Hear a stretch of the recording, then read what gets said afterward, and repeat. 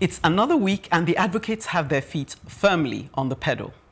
Uche will be reminding us to put on the unfashionable truth. That is, if we want to experience true liberty, she says. Chuka warns us that he might sound alarmist, but fear not, it's all in a good cause. Watch out, Chuka, you're fast developing a brand. Ronkeposh, as I like to call her, our newest recruit, drops it like a homegirl. She'll be exclaiming, "There's fire on the mountain." Libo Libo, a.k.a. Libborous, a.k.a. Libby, is back in town from his travels. And what do you know? He's coming bearing tidings of bad roads. As for me, I'll be putting us in first gear by calling for the implementation of capital punishment for kidnappers after the break. The other day, I heard of a man whose wife and teenage son were kidnapped and a ransom was being demanded. It seemed to be a drawn-out process. A ransom was paid and eventually the man's wife and son were killed. Imagine the heartbreak for this man, his only son and wife. Imagine the trauma and anguish. Samson Siasia's mom till today has not been released by the kidnappers, despite negotiations and a ransom being paid.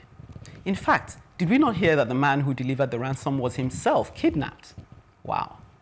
Let us not imagine that this elderly woman or any of the numerous people kidnapped will ever be the same again, even if they are released.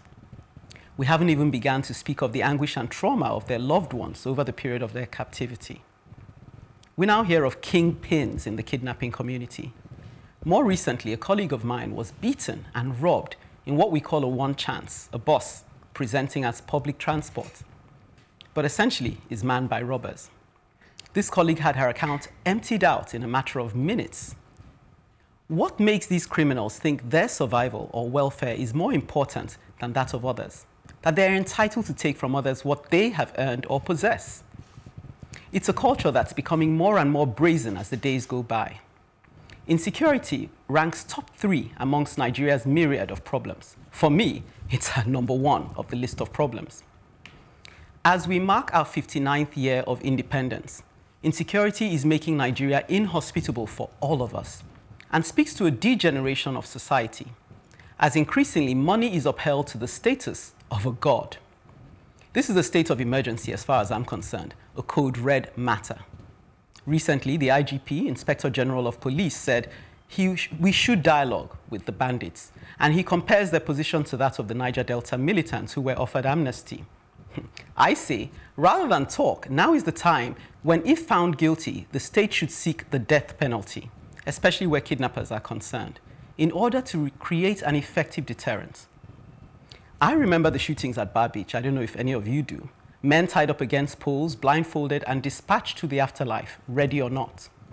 As harrowing as that is, I believe we need to reinstate such measures, along with training up a committed security force to decisively deal with this menace. I would normally not advocate for capital punishment, as I believe all human life is valuable and should be treated as such. But on this occasion, it has become apparent, to me anyway, that a drastic situation calls for drastic measures. Apart from this, the cancer of kidnapping, killings, banditry in the name of money will consume us all and destroy our nation. We need to cut it off before it's too late. Yeah. Excellent. There's nothing more to say. Yes, I think they should be killed. There's a lot. Yeah. You know, there are certain things that I think people should be killed for. And when you say life is valuable, yeah, it is. But if you don't value your own life, I don't see why I should give it unnecessary value. There are things that we can talk to people about so that they can change. But there are things that you really don't deserve to live. And kidnapping, rape, these are sorts of things that I have zero tolerance for. What about the argument? Because when I was reading up, they were saying that, is it really a deterrent? You know, do you believe it's a That's the area I want. I somehow, before you talk Liborous, obviously I can't be scientific about it, right? Mm-hmm. But I believe it will be a deterrent. Yes. How much of a deterrent, I don't know. And let's not go into whether it's animalistic. You know, don't let the white man, you know, tell you that rounding people up on Bar Beach and shooting and making it look like it's a fun thing is an animalistic thing to do. Because as we were saying earlier, it's when we try their system, we are usually not so good at it. Perhaps we should just keep to our systems and do what we need to do. Shock and awe. Yeah. But the issue here really is not whether you tie kidnappers to stake and kill them, because in some states like Anambra State, Edo State, and a couple of other states, 12 or 13 states. Penalties for kidnapping is death. But how many have been caught? Of these people have they caught? And even those, I can tell you authoritatively that apart from Governor Shomole, because once a death sentence is passed, you need the consent of the governor to carry the execution. Since 1999, apart from Oshomole, no governor has signed a death warrant. Do you know why? Lagos in 2017, Ambode passed the prohibition bill. Do you know why? Do you know why? Because some of these, if not all of them, these government officials also are culpable. Exactly. Because you need to also look at the flip side of this. Sorry, how do you mean culpable? Please spell it out. Yeah, kidnapping, you know, has become so lucrative now because, one, you hear that the police will tell you no ransom was paid. But at the end of the day, the victim will say, well, we paid ransom. And then, in spite of the introduction of the BVN, SIM card registration, yet these people are not arrested. And then we're talking about infrastructures also. Some of these people, why there's no excuse for crime at all. But some of these people is the society they found themselves now. If you look at the statistics of people that have lost their job from 1999 to date, it's alarming. And yet, government is not bothered about how do we ensure that we create employment. The employment are created in statistics in their offices and the rest. And so that is why they also feel this. The culpability that is part of the problem. So they feel, and then we hide under this Christianity religion that I don't want to soil my hands with blood. Knowing fully well that also they are part of the problem. They are soiling their hands with blood daily. And some of these boys also, some of them, like we saw in the Niger Delta militancy, they were people that were used and armed by the politicians for the election. Everything Liborous said really is pretty much what I was going to say. First and foremost, these politicians, a lot of them are behind these kidnappings. That's not what Liborous said, though. Well, their boys are behind saying that let me explain to you. And so quickly, you need to create insecurity also sometimes to, you know, use security votes. If there is no insecurity, you won't have so much. Like we discovered, you know, remember not too long ago when the police lost 4 of their very important men. Exactly. You know, because this particular kidnapper, Wadume, Kingpin. and we even discovered that he had been fraternizing with the APC. There were pictures. Absolutely. So you can see. Not just the party, including the military. So you can see that they were even willing to waste policemen of that caliber to free him. So you can sort of see that there's now look at Evans's case. Evans has been there. Nobody's doing anything with Evans. They've just kept him. No, the trial is ongoing. Okay, it's ongoing. But chances are Evans will probably be freed, and we won't hear about it because again, when you see that caliber of kidnapping, you tend to understand that there's something behind it. But you know what you're arguing for? You're just basically explaining why it won't work. You haven't told me whether you support it. Okay, let me tell you. I do support it. I really believe that it can work. It can be a really strong deterrent. But ultimately, I also don't believe it will work because of the people behind it and the infrastructural issues that Liborous, you know, raised. Similar thoughts. It's a good idea. It's a deterrent. However, implementation, we know how corrupt the system is. Yeah, because I mean, when I was reading up, I was surprised how many states had actually adopted this. You know, I mean, I said even Ambode had signed it into law. They talk the talk, but the Prohibition Act. I don't believe. For me, I know it won't work. It won't work. No, as in it just wouldn't happen. Why won't it work? That is, it won't slow it down. It won't. Even if they were to enforce it. It won't. Okay. Worst case, the worst that will happen. Look, do you know how many criminals are executed through extrajudicial means. By that's right. I was just going to say that it's actually happening already. As it's deter people from going into crime. No, exactly. So you mean when the police chase after them? The way you can deter people, if you provide the right infrastructures, like you talked about the policing. Yes. Provide proper policing, provide the right infrastructure for people. Yesterday, I got to my office and I needed to put on the generator to be able to work. I couldn't find my generator key. So these are some of the issues. And sometimes the society, pushes you to a point where you are frustrated. You don't really care what happens thereafter. Yeah. That's why it is not working today, even in states where it is it's passed. Okay, well, as they say, when the going gets tough, well, you know the rest. After the break, Uche is set to tell us the tough truth. Isn't that right, Uche? That's right, X. If it's not trending, it could mean that it's in the league of the classical. Today I'm going to be talking about the unfashionable truth. We've all heard the popular sayings, the truth will set you free, and tell the truth and shame the devil. In both contexts, we're encouraged to speak truth regardless of the consequences. Most parents try to instill this in their kids from an early age, but as they enter adulthood, something happens. We begin to realize that we're only allowed to tell the truth as long as no one's feelings gets hurt.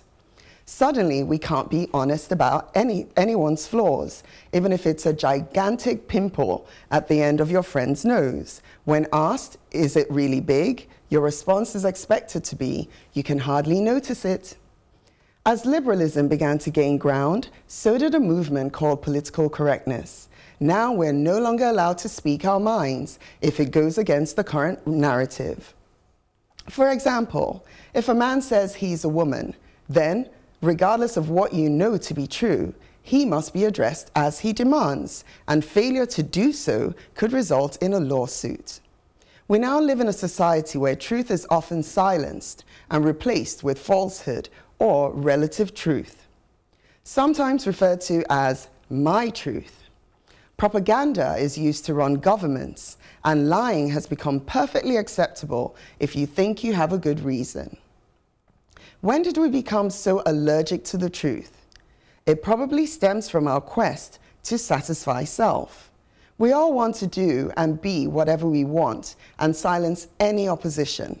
Relationships are more sycophantic than honest, in my opinion. Morality is at an all-time low as people live unruly, debauched, dishonest lives with no one to correct them for fear of being labeled judgmental. It appears that corruption and hypocrisy is at an all-time high. I am of the opinion that truth is fast becoming a very scarce commodity. If we want to see an improvement in the way our societies and relationships are run, then we need to go back to the days when honesty was golden and truth was sacred. We need to be ready to hear and receive truth so as to proffer suitable solutions to our problems. We need to be able to speak our minds, no matter how unpalatable it may be, so that we can get to the bottom of difficult, sensitive issues. If we want true freedom, then we must wholeheartedly embrace truth. What's truth? He's gone philosophical. That's a good question. What's because truth? What's truth to you might not be truth to me, depending on the... And so for me, like we say, to every story there are three sides. And so supporting your position now, my side, your side, and the truth is always constant, depending on whether you witness, the event or not. But, I also understand the truth you're talking about. Growing up, they tell you, speak the truth always, speak the truth always. It depends on that same truth also. In some cases, it is constant. In some other cases, it is not constant. And so in that case, perception now takes the place of truth. Because the way I perceive it might be different from the way Chuka perceives it or the way Ronke perceives it. And so if I speak from my perception, from where I'm standing, that might be my truth, but not your truth. And from the opposition also, when you speak your own truth, it might be different from my truth. So in that case, so people now tend to find a balance, and so that's why I think, but, You know, with politics involving most of these things, it is also very difficult now to have a universal truth. Or most especially also when you also have a system of government that is different from one another. And so that's, you know, a bit philosophical though. It is a philosophical... no, but also, I mean, I think when she was dealing with people who are, in a way, they want to be lied to. That's the impression I get. So you're people like, you know, when he was talking about the mommy oyoyo some time back, you know, you want to surround yourself with praise singers, people who come and tell you how great thou art. And it's actually destructive for you and for them because, you know, I tend to feel that what you need, especially in politics, I'm glad you referred to politics because that's what's killing us here. We have a lot of people in power who surround themselves with people who just tell them the things they want to hear. And they're almost like divorced from the rest of society. And you almost wish somebody could just put their nose in the problem so that they will wake up and do something about it. You know, so that's my problem with sycophancy, is that it actually destroys the person you're hailing and destroys society at large. So I personally wouldn't want to have friends around me who didn't once in a while say something to me that made me sit up. I'll be distrustful of them because I'm sure I'm doing things that they should be correcting. So if every day all they have to say to me is, oh wow, everything you're doing is just, and then I'm suspicious. I only trust people who once in a while, and I know Uche is good at doing straight talk. So people like that, I tend to value, and if I was going to ask someone's opinion, I'll go to those people, even though I know I may not like what they have to say, but I trust, at least I trust where they're coming from. You know, and also when you now start dealing with the issue of the man who wants to be referred to as a woman, I just had to say, well, not in Nigeria, at least for now. You're not going to do any lawsuit against someone for saying you're not a man. Well, a woman cannot be a man, and a man cannot be a woman. There you go. That is, but it's how he feels. That's he feels the universal he's a woman. truth. And no matter how the man feels, we're not here to deal with feelings. Yes. So that's where you're now isolating truth. Yeah, you know, he's a man. If he wants to feel like a woman, no problem. He tells certain people, treat me like a woman. You can't now tell me I should feel. Who was? There's a transgender man who just recently had a baby. It was in the news. He's had a baby. He must have done something. Anyway. There's also somebody who says he will be referred to as they. I can't remember. What does that mean? Yes, yeah, that threw me. They're called non-binary. These are now known as non-binary individuals. So you talk about they, and they are called they, and they have babies, as in babies that are they. Neither men nor women. They don't raise these babies boys or girls. as boys or girls. They don't even tell them. They wait for the baby to grow into a child and say, you know what, I feel like a dog, and then they might raise the baby as a dog. Okay. So very soon some people will feel like adults, and so you will have a child as president who is as president. No, you have a child who is older than his father, because he feels like his grandfather, and so he should be raised allowed to watch. Yeah, I mean, I want to clarify the kind of truth I'm speaking about is really like the ones we're discussing now. I mean, a couple of things, like you rightly said. What's the truth? I have mine, you have yours. There's a universal truth. The danger that we run is that there's going to come a time when somebody's going to wake up and say, I was born a pedophile. Yes. And I want your baby. Exactly. The time has it's going to get that bad. Yes, and I tend to tell my daughter, if I'm going out of the house and maybe I smell funky or something is funny, if you really love me, you will be the one to tell me. You will not wait for me to come on this show and everyone here will say, oh, that Ronkeposh that smells. So the person that loves you will tell you the truth. So whilst there may be your truth, my truth, there is a universal truth, like Chuka said. So we must love each other enough to begin to tell the truth, or else it will come to the point where somebody's going to have a baby. You can't send your child to school because somebody is waiting because they were born pedophile. I agree also. And then you find out that in politics, really, I tell people, once a friend of mine is elevated to that level, after congratulating you, I leave you. Because you won't be ready to hear the truth after that. No, because you have the people are the most dangerous set of people, you know, in politics are those along the corridors of power. And so the moment you get into power, your friends, you know, will take the back seats. Those are the people you relate with daily, and those people never tell you the truth. It takes a man who wants to know the truth to break away from those at the corridor to say, look, you know what, come. The current Minister for State for Budget once told us that the reason Adams Oshomole appointed him as commissioner was because he told him, he said, look, I know what power is, but I want a few of my friends who could still be able to look me in the eye and say, look, you know, comrade, you're wrong here. Do you think they're still telling him the truth now? I don't know. I'm just narrating what, you know. And so you have people who would feel, look, I want to hear the truth. You have to be deliberate about it. Yeah, you have to be, for you to actually hear the truth, you have to be deliberate. Yeah, we talk about feelings then, because it struck me that I don't see myself as someone who would ever lie.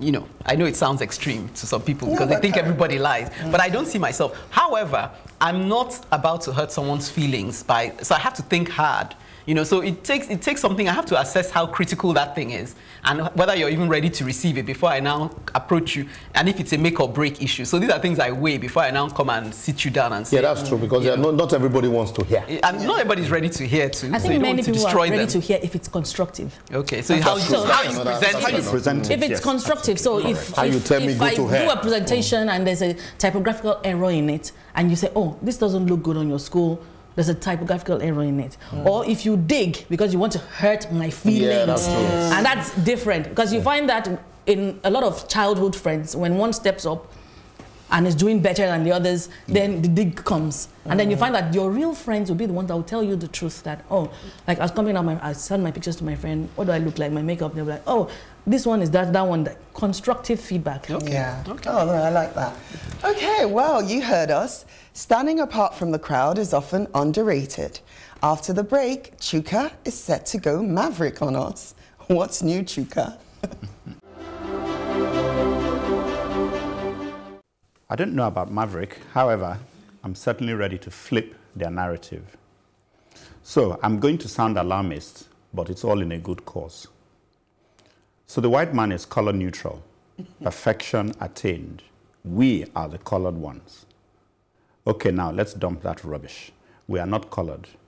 They are white and we are black. Do not answer to such categorization. Meghan, Duchess of Sussex, addressed South Africans. She says she came as a woman of color. In Africa, she's black, really, politically. We don't need that script here. Many conveniently forget the use of similar terms in apartheid South Africa, a nation stolen from blacks. Whites, blacks, and coloreds where blacks came last. I therefore declare people of color to be a racist term. So South African whites would probably now be the people of color, obviously, you know. Now let's look at climate change. Africa contributes a minuscule amount to global warming. Fact. According to the US Energy Information Administration, in 2018, all of Nigeria emitted 100 million metric tons of carbon dioxide, compared to 5,268 million metric tons by the US. So to reverse the damage, it is the West that need to cut down so much that they'll probably die trying. But they feed us a line and we feel roped into the climate issues problem. They send a little girl, Greta Thunberg, around as an activist. We don't need her here. All we have to do is sit and wait for them to clear the mess, and we'll join them in the spoils of success, but without damaging our own any further. We do need to control our actions, obviously, nonetheless. My people, free yourselves of this hastiness to accept narratives that really demean or undermine us or rope us into stuff we did not create. Let's build a new way for ourselves. Thank you, Chuka. No, thank you. Why are you thanking him? No, I'm thanking him because I remember reading Meghan Markle's, reading her, I'm a woman of color. And that term has always niggled, irritated me, you name it. When I started studying abroad, the first thing I used to hear, oh, you're colored. And I used to look and wonder, who is more colored out of the two of us? That was the first thing I told them, that I find that term racist. And I remember saying it as a kid that was 12, 13, because I found it abhorrent that anybody would call me colored. What makes you the norm and I am the colored one? So that really irritates me. And for Meghan, who is so politically correct, to use a term like that in today's society, I'm disgusted. And actually that really upset me, put me to a point where I'm not even a fan anymore. I used to think she was okay. But I'm nah, she showed me who she is. Okay, let me finish your point. ahead, please go ahead. I'll offer you another perspective. No, but really, quickly. No, but let her land because I'm waiting in queue I want to come back. Chip this in so she can. So that then I can hold my own. You know, when our forefathers were using water to communicate with somebody, you know, abroad or he's in the village. Yes, you know, you just call somebody's name and he appears and then you deliver a message and then Chuka would dream. Yes, Chuka would dream and receive the message. We said it was a, you know, witchcraft. You know, you go to the village and then, you know, they use African way to cure you. They say it's witchcraft. Because we jettison our culture, our tradition, our way of life, and now embrace the one that was fostered on us. Why wouldn't they say, you know, they are superior and we are colored, or that we know next? So you can't like Fela once said that when he went to London, you know, then his band was a Kola Lobito, and so he tried singing, you know, like the white man, and his mother called him and said, no, for you to be good at what you're doing, you have to create, you know, your own identity, sing like the person you are. And so he started singing in Pidgin English, and that's what made him who he is. So you can't beat the white man in his own game. So you have to look inward.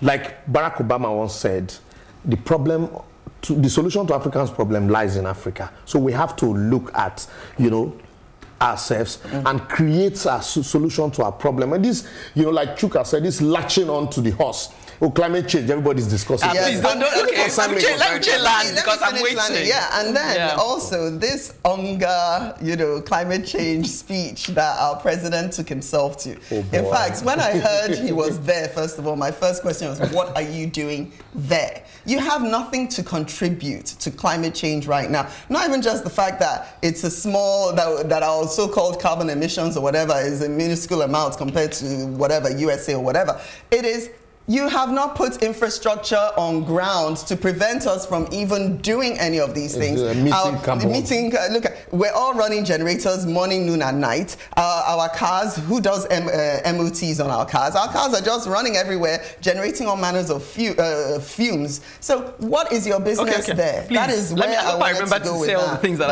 I'm building up in my mind. Let me start with Meghan Markle. Both of you must first accept that you have a problem with her. No, I didn't. So already you're biased. So that, no. Chuka's rubbing off on you. Okay, let me carry on. I think actually the history of colored, the word colored, I know you must have checked it up. And I was right. Yeah, no, it actually originated referring to mulatto people, of mixed. Wait, bros. Wait. Allow me to just land the point. Wait now. I know the Americans originated it, but when they were using it in South Africa, it's actually accepted in South Africa till today because it refers to people of mixed heritage. Let me continue. Wait, please. I don't want to lose my train of thought. Okay. And so far as Libros was mentioning the fact that, you know, jettison our own and all that, if you look at people like the Chinese, the Japanese, they haven't jettisoned their own. I hope we all agree. Yes. But they are also included in that term colored people because they're non-Caucasian. No, they're hardly ever referred to as colored. Okay, let me continue because it's non-pure white. But it's okay. So I'm not sure if that's the reason why we're referred to as colored. So colored, as far as no, I'm not talking about colored. I'm just talking about this practice of but even imposing a narrative on them, they're still being imposed upon, even though they haven't. They'll still hold on to their own. So yeah, of course, it's a power play. We agree. I agree with you. I'm not trying to throw everything out. I agree with. I like the fact that Chuka is wanting to say, look, let's determine. But I'm not sure if this determining your own, defining yourself, is really has everything to do with color. I don't like the term color. To some extent, it has. But I'm trying to allow for the fact that in some people's eyes, when they say colored, they're just defining a certain No, who gives they don't them define the me like that. Wait, now that's the one side. So like put that to one side. Who gives them the right to do that? I move on to climate change. We shouldn't run so quickly to climate change. We should be concerned with climate change. I'll come back color if you want, but let me continue. Of course, we should be concerned with climate change because if anybody reads and sees that actually Africa is going to bear the brunt, in spite of the fact that we contribute a minuscule amount, we stand to bear, and we're already seeing it, flooding, even the fact that you have Fulani headsmen migrating around. I personally don't buy into So if you like, stay there and put your head in the sun like an ostrich and say, you guys deal with your own mess. The mess will come back on you. The world is a global village. The solution to the problem does not even include Africa. And Greta Thunberg is to be admired. We shouldn't dismiss her. At all. The president is right. She's exactly the epitome of what our young ladies should be. The president is right. right to go there, and it's a responsible thing to do. She's been and I think it's actually brainwashed. irresponsible to imply that we shouldn't be bothered about climate change. No, nobody I'm says glad you that. added that we should go out there. He was talking about planting trees, and he's right. I personally think that. Let's If you like, ignore the fire in the upstairs room. Yes. It will come down to burn you downstairs. I'm in charge today. I'm in charge today. Let Ronke say hang on. something. Yes. So let her say something. So, when it comes to this climate change, recycling is not something, I don't believe it's something new in Nigeria. No. Because if you check many people's pepper containers, the bottles that they use, we've been recycling. We use so many things. We've always been recycling before it became something that is a trendy term. So we're there. But as she rightly said, we will bear the brunt of it. Every old car that cannot move on the roads in the UK or any other country, we accept it. But is that what they are discussing at the climate change? No. So what's planting trees? At least he mentioned planting trees.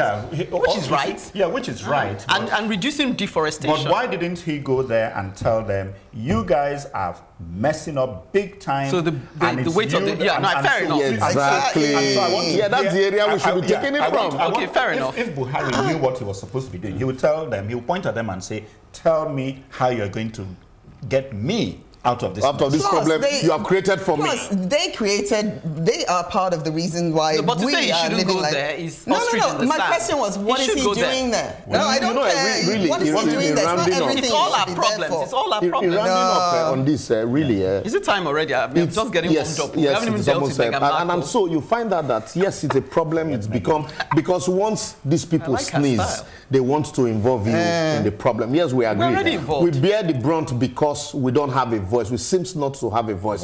We follow hook, line, and sinker what they are saying, rather than telling them what they should be hearing, talking about the same truth. And so that's where the problem is. You go there, they tell you this is what is happening, and then you come back home and at the end of the day, the problem persists in your own environment.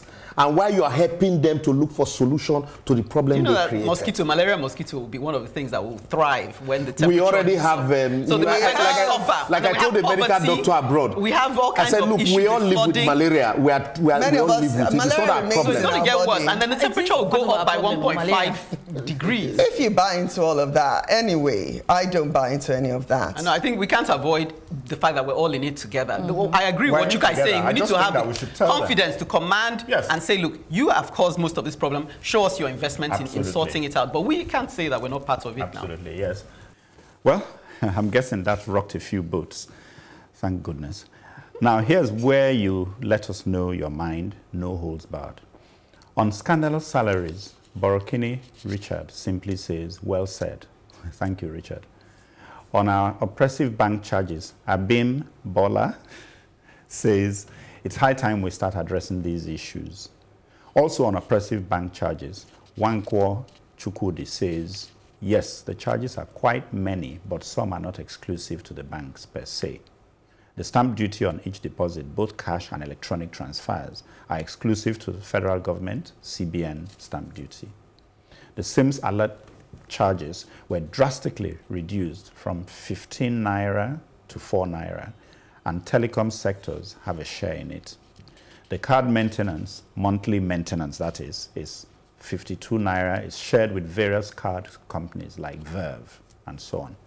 Remember also that COT reduced dramatically from 5 million to about 5 per million, 5 naira that is, to about 2 naira per million. Nevertheless, they should be reviewed. Well, keep your comments coming in on our social media platforms. On Facebook, we are Plus TV Africa, hashtag #TheAdvocateNG. On Twitter and Instagram, @Plus TV Africa, hashtag #TheAdvocateNG. To catch up with previous broadcasts, go to plustvafrica.com/TheAdvocate. And don't forget to subscribe to our YouTube channel, Plus TV Africa. After the break, our next advocate, unlike her nickname, isn't pulling any punches. She tells us like it is.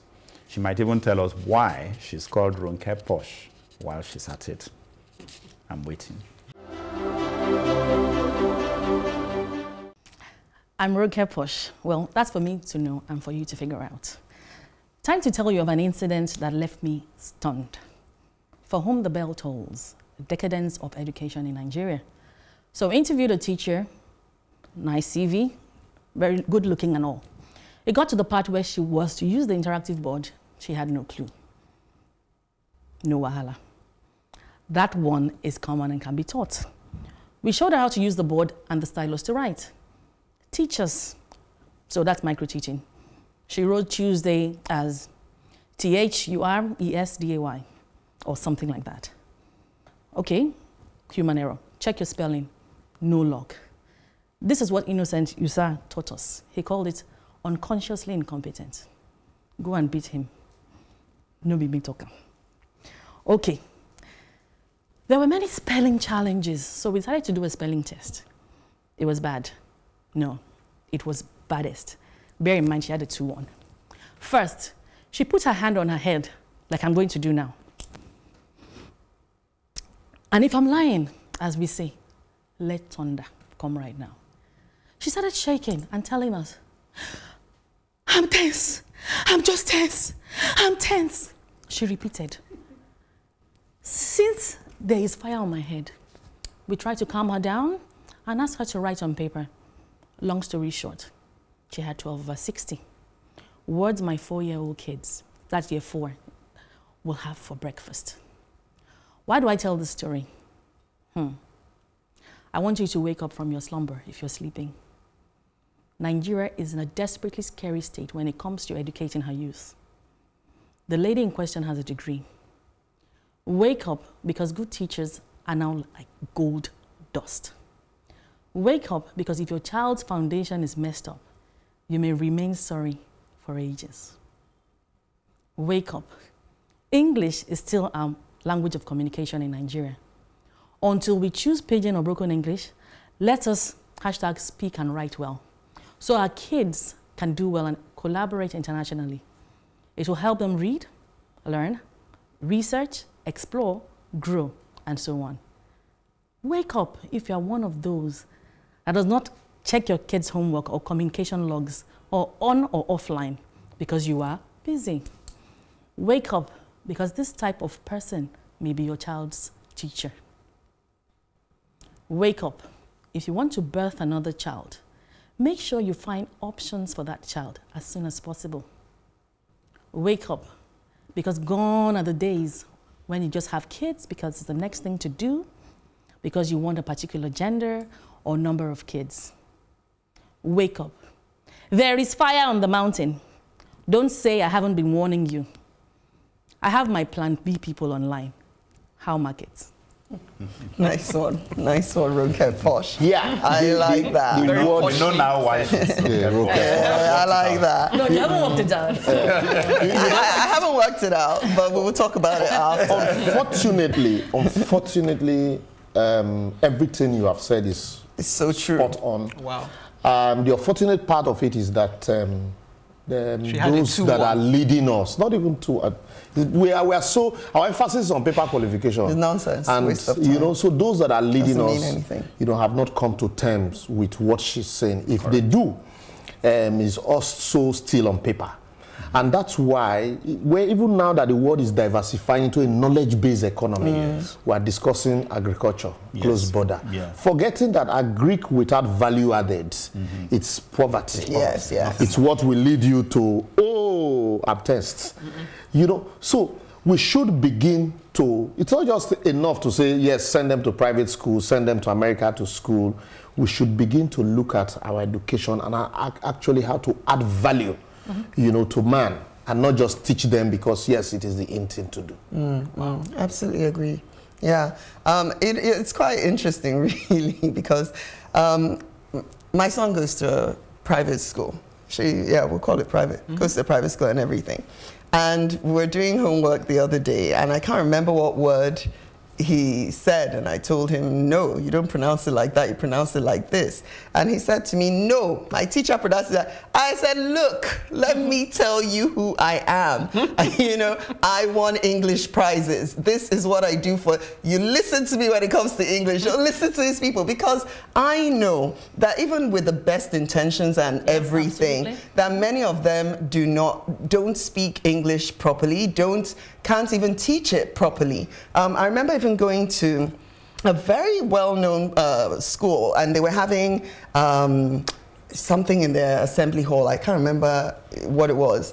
And the teacher, who was I think she was either called the diction teacher or the English teacher, could not even speak English properly in this particular school. I wish I could name the name, because if I did, yeah, then people really understand how bad it really is. You know, so we're in a messed up state right now. I really feel for the children that are in public schools, because I always say to my mom, we always have these discussions, I say, I don't even know what they're learning there. Not just public schools. What are they doing there? Schools, even private schools. Yes, even private schools are bad. Yeah, that's what I'm saying. That if the private schools are bad, then you can imagine what's happening in the public schools. Who can pay good salaries? You know? So this is a really big concern. And, you know, so we're having a group of... I think we should close our borders also to those going abroad, so that all of us... Dig it out together. We'll do it together. Yes, I agree. Unfortunately, you can't do that, because... To close borders to rice. I mean, why can't we all... But why can't we all do an El Rufai, you know? And like El Rufai, according to him, is sending his kid to a public school. I don't know if it's a photo op or whatever. Yeah, because if your kids are there, you fund it. And so that's why I say let's close our borders to you know, this head tourism, education tourism. Yes. Let's all collect our passport. All of us will remain here. So I mean, actually, since we have closed our borders to our rice and the rest, and so we want to grow it here. You see, the problem is you can't. We have to deal with it simply by being honest about the problem. There's no other way. You know, you can't force me, even if I was in government today and I had money. Presumably not from government. Maybe I had money before I even went in there. You can't stop me from sending your my kid child abroad. Yeah. But once you are in government, no, you can't. Once you can't. No, if we make it, even if I was the governor of the state, if we make it a criteria, if you are in government, I'm saying that means you don't have faith. No, in the system. It's not that you don't have if faith you're a private businessman, that's all. No, I'll tell you something. It's not about having faith. It's about the system. Yeah. The system before you got there. Exactly. I understand where Chuka's coming I want to make it better. Yes. I really am going to sacrifice my kid. The problem with us, I'm not going to sacrifice my child. No way. Now, the second term. The problem is you can't do first term and then second term you are still determined to make it right. No, look, we can't correct first term, El-Rufai didn't send his children to public school. Second term, his son is there now. He says because his 4 years is enough for him to get some things right. Jakonde, 4 years.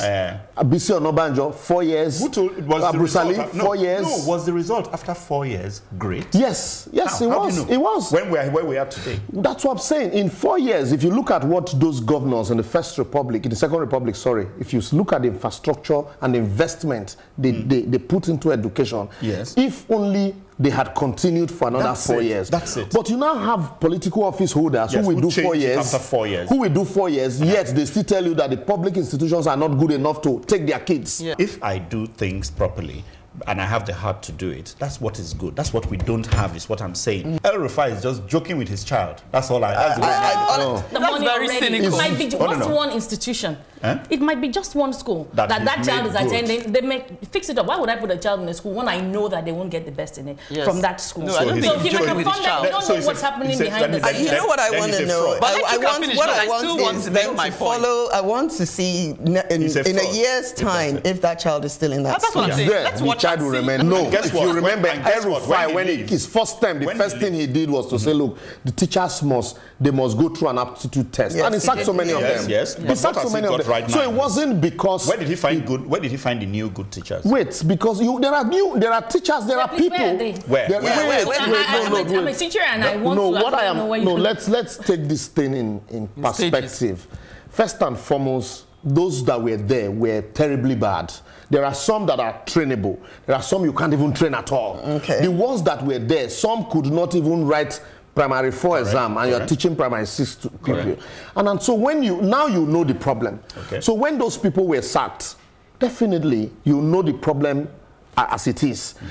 4 years, 3 years was enough for him to at least train a few that would take over those public schools. Okay, let me come so in. that's why it's confident now to say, you are the one. Let me make a point, Ronke. Let me make a point, because I think Chuka has had a chance to land, but I'm not sure he got to land his point. But I'll still come in at this point. I think Ronke pointed out several things, and I want to take on the bit about the responsibility to parents. Fine, we've talked about governance. Well, let's keep an eye on El-Rufai. But we as parents, I find a lot of parents, this excuse of I'm too busy, it's not going to wash anymore, because if you look at, you need to take a personal interest now, because you know that you can't trust anybody to take that thing. So you yourself now, even if you take your child to the best school and you pay all the school fees in the world, it behoves you to keep your eye on that child and check their homework and check their progress. And personally, because I will just say this very quickly, I know we're almost out of time. You know, even at the school my child is in, and I'd say it's a good school, they were saying to me, oh, that she needs support. How much is support is quite significant. It can be the same as somebody's school fees for a whole term. I said to them, it's okay. That's why I'm here. Send me the extra work. I will drill her. And I can guarantee you I'll do more than those teachers that I'm paying. How many parents to do are support. like you? I bet you better step up. You know. I'm just going to round up. We don't have enough teachers in the system. We are in a mess. So it just might take you and I, those people with the degrees from the UK, to please come and join us.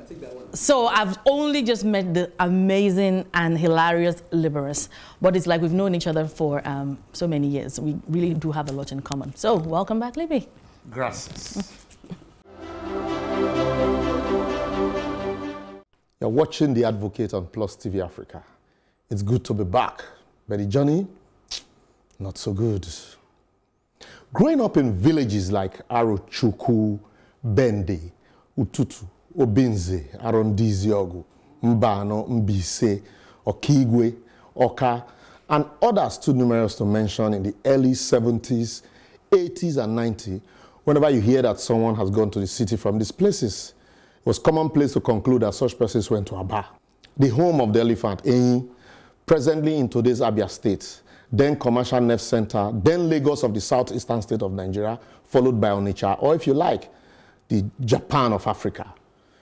Every known rich man in the southeast then had a house in Aba, as it was home to all. That was before the advent of this current political dispensation in 1999.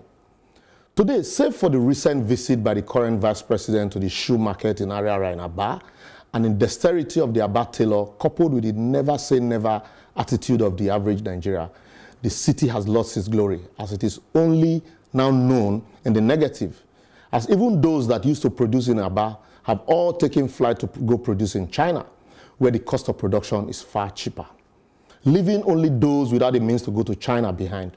Our once made in Aba is now made in China. Thanks to the inept governor the state had had the misfortune of having since 1999. A recent trip to Aba will bring tears to your eyes, as it is now anything but a city. All the roads are either dilapidated or non-existent. Electricity in Aba is a mirage. And like most towns in Nigeria, social infrastructures are neither for the rich nor for the poor. Government presence is very far from the living, not to talk of the dead. That we are sometimes left to wonder if there's a governor in the state. But indeed there is. Doctor, for that matter, Victor Okezie-Ekpeazu, whose conspicuous billboard dotted all around the state has taken over the place of social amenities. Aba Port Harcourt Road is now a death trap. Aba Ikotekpene Road is not motorable. The old Aba Umuahia Road, leading to the governor's village in Obingwa local government area, has been under construction for as long as I can remember and never completed.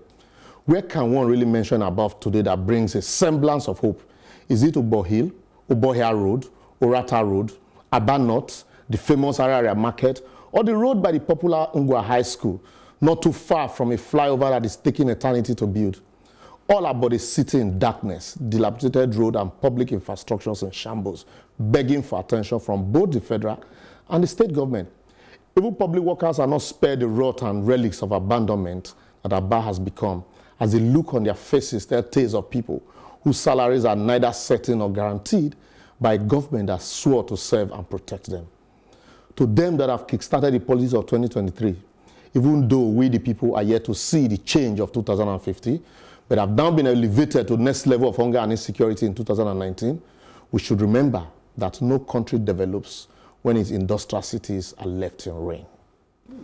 Wow. Yeah. Oh, wow. This is actually very, very sad. But, you know, the sad thing is that most of the eastern part of Nigeria is now beginning to resemble not just east too. Yeah, not just east, but you know, I mean, almost like, all the roads like in our Nigeria. roads, yeah, our roads. Like my mom was explaining how between Asaba and the Niger Bridge, there's that small section that should be a 5-minute journey, but it actually takes how many hours to just get through. Between Saple and Warri is another. You know, it's crazy. And even when we look around Lagos, even just look at Lagos, you know, most of the roads are so this Aba, it's just that Aba zone is on another level. But truly, this is the state of Nigerian roads. You know, I read somewhere, which was a surprise to me, that apparently there was a department or an office that was put in place that should, every time there's a pothole, they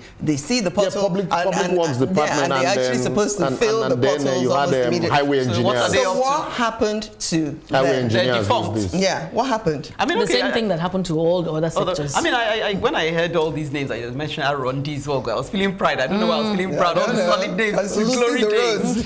But anyway, I mean, I guess I want to ask you: is it good news? Because I read this morning that our Minister of Works, that's Fashola, apart from 2 things he said. One, he said, look, stop fixing our federal roads for us. If you fix our federal roads, the president says he's not going to pay you back because you people come back and claim excess. So leave it for us. We'll mind our business. We've inherited enough debt. We'll fix our federal. You fix your state roads. Right. But when you were talking, I'm like, and I was feeling sorry for Ike Kwerimadu when they were stoning him with yam. But now I understand. I'm not supporting IPOB by any means, but I now understand why they were targeting the Southeast governors, because I'm saying to myself, the problem is there for us to see. These people are stealing funds because they're not doing what they ought to do. If they did what they ought to do, people won't be so aggrieved by them. So I'm saying that they're culpable. The governors are culpable. The government is culpable. So nobody should be let off the hook. But anyway, back to the newspaper article I read this morning. They said they're going to give us 659 billion.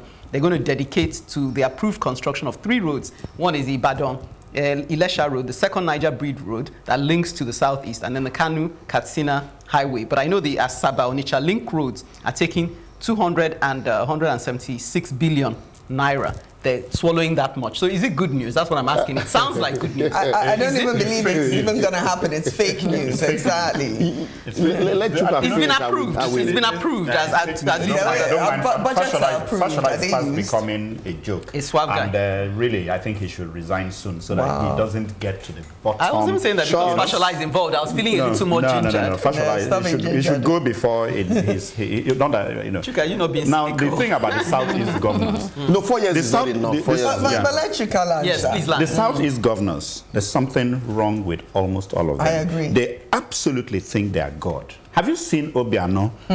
How he struts with his glasses, you don't see his eyes, he dresses in strange ways and behaves like somebody who is doing everything right. Are you the one saying this? Yes, I am. Being in, I've been shuttling Uyo, Umahia, Did you have Uwere. any problem with Enugu? She's talking about Burbura. I want to just go. I have a friend who left for Enugu yesterday, left Lagos 6 a.m. and didn't get to Enugu until 9:30. Is that because of bad roads? I'm coming to that. Yes, because of bad roads.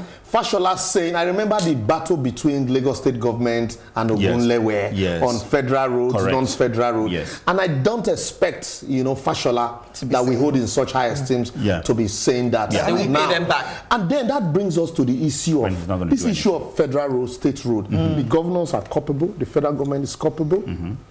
Abia State, for example, from 1999 to date, their government house is in a rented apartment. They've been building a government house for eternity. If you're just entering Aba from that Port Harcourt road as is, you know, you cry. You shed tears. I think you also cry when you're in Owerri. Gosh, when we drove, Owerri was so bad. It was so bad that Rocha said that PDP sent chemical rains to destroy the roads. So you will ask is, okay, if we practice true federalism, are these not the same governors that you will, give power to that you have? Yes, exactly. But the answer to that question is that we all now will no longer be looking at Abuja. We'll be fixated on our states and the region. We know that the solution to those problems lies in Umuahia, we're in Benin, or not, we don't have money, we just pay salary. I can tell you, Abia State's workers they've not been paid salary for more than 5 months now. Wow. And then you expect such people not to be corrupt. And then the governor will come on air to tell you that he has delivered everything. 75% of his campaign. So how do we promises. challenge that? How do we make them accountable to us? The question is, you see, during the election, we're all here discussing all of these things, and then some people say, well, it is what it is. Until we learn to all come out during election and ensure that those we vote into office are not because somebody has said it's PDP or it's APC. Yes. Let's begin to have a paradigm shift. And that's the only way you can have people that will truly say, no, these things are not right. We don't need to follow in that direction. Until we do that, a man spends money to put somebody in office. It's a business for him. It's a business, yeah, I think it's very smart. It's the same thing we're talking about. We just need these people to do their job. So they're taking money or doing whatever. It's not the only country that we have fraud and things in the government, but just do the job. Let us have some good roads, because now those roads are now attracting criminals. People are losing their lives. They're victims of the system. People are hurt in their homes. There's a heart attack. You can't get to the hospital, you'll die. So it's just getting from bad to worse. So we really need to do something. Well, every journey has an end. Although we may be hitting the brake, we know you will keep cruising. So keep the comments coming on our social media platform on Facebook, Plus TV Africa, hashtag #TheAdvocateNG. And on Twitter and Instagram at Plus TV Africa, hashtag #TheAdvocateNG. Don't forget to subscribe to our YouTube channel, Plus TV Africa. Till next week, same time, same station. Let's keep advocating for a better society. See you then. See ya. See ya.